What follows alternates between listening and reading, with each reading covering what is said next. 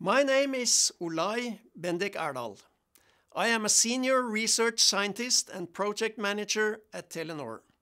In this video, we will demonstrate that live music performed by musicians on different locations may sound good when playing together over 5G, at least over Telenor Research's next generation platform. This is our new 5G experimentation facility here at Telenor headquarters. Based on a state-of-the-art multi-vendor cloud-native 5G standalone core network, the service-based architecture of 5G, and 3GPP Release 16.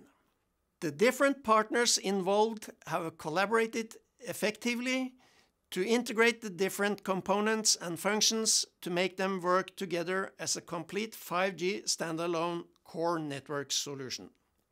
The new platform will be used as experimentation facility by our ongoing EU-funded projects such as 5GMediaHub, as well as new upcoming projects. Live network music performance with musicians connected from different locations is very challenging from a network performance point of view.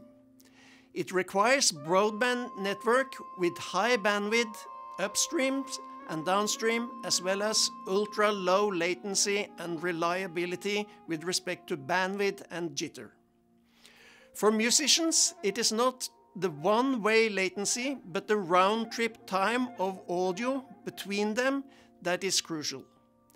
When playing live from two different locations over 5G, the audio between the musicians is traveling altogether 4 times over the access network. For live network music performance, the audio round-trip time should be lower than 30 milliseconds. In a room or concert hall, the audio is traveling approximately 10.3 meters in 30 milliseconds. If the audio round-trip time between musicians is beyond 30 milliseconds, they will struggle to play synchronously. This is one of the reasons a large orchestra needs a conductor.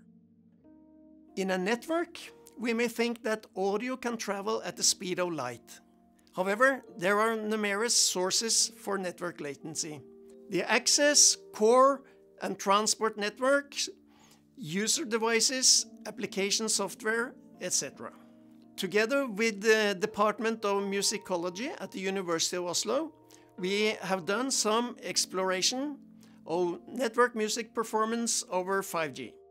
The latency performance of 5G combined with state-of-the-art musical equipment is not yet good enough for all kinds of music or performers.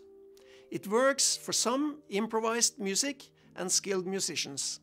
Hence, we need to continue the work to optimize networks as well as applications.